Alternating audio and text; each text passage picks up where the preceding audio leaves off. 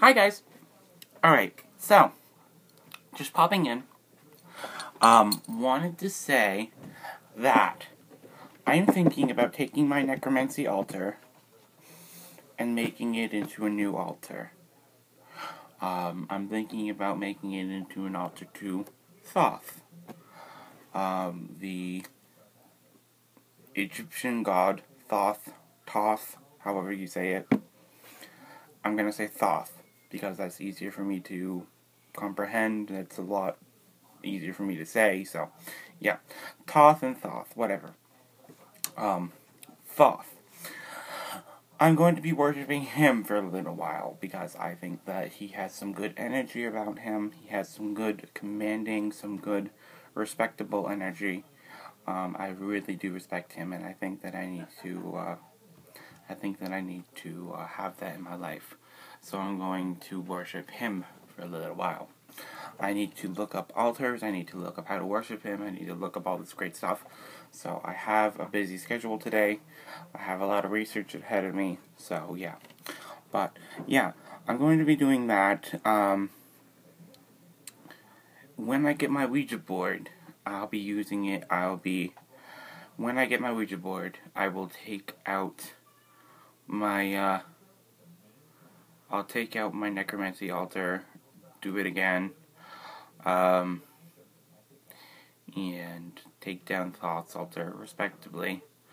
I will be respectful about it, but I will put up my necromancy altar again, and I will do that.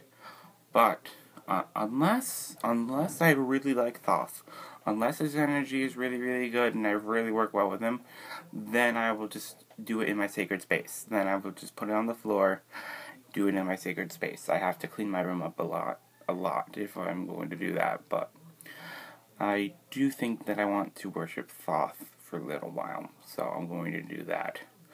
The Egyptian god Thoth, one of the things he's god of is of the moon. He's also god of magic, he's god of scribes, he's god of a whole bunch of different things, basically everything, so yeah. God of reading, god of writing, all this great stuff. He's a god of a lot of things.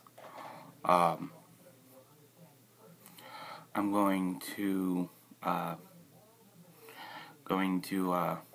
worship him for a little while. So I am going to get a good altar idea of what I'm going to do with his altar, what colors he is, and do the corresponding colors therefore, and I'll probably burn my Egyptian musk for him since he's Egyptian. Maybe some regular musk for him as well. And I will use a wand. I think I have a wand left over that I can use for him. And maybe a dagger. I think I have a dagger that I can use. And yeah. So, that is that, guys. I just wanted to pop in and say hi, let you guys know what was going on. And, yeah, so, I'm going to start researching. My love to you. My heart is exploding into your face, figuratively speaking. Don't forget that. And, yeah, I love you guys. I do. Give me likes, comments down below. Subscriptions, please. My comments. If you guys want to tell me how you worship Thoth, if you worship Thoth, tell me how you worship Thoth, what he does for you, what the corresponding colors are, all that fun jazz, what I can put on his altar, that would be really helpful. So, I hope that you guys enjoyed the video. Give me likes, again, comments down below, and subscriptions. 2 more by the end of the month. We can get up to 30. We can do a celebratory video.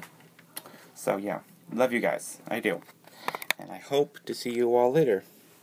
Bye, all.